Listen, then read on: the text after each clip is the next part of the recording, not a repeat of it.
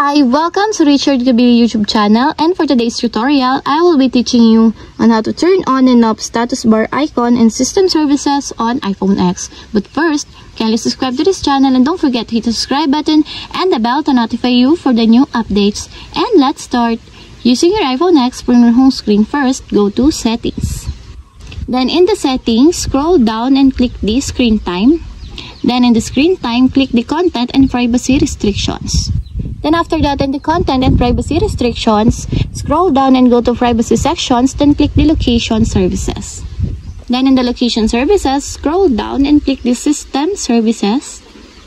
Then in the System Services, scroll down again and find the status bar icon. And as you will see, there's a switch button on the right side of it. Then all you have to do is just click it to enable until it becomes green. When the status bar icon is enabled, it shows the location services icon in the status bar when the services above request your location. And if you want to disable, just click again the switch button. And that's it. We have successfully turned on and off status bar icon and system services on iPhone X. If you have a question, can you comment down below, and don't forget to hit the subscribe button and the bell to notify you for the new updates. And thank you for watching.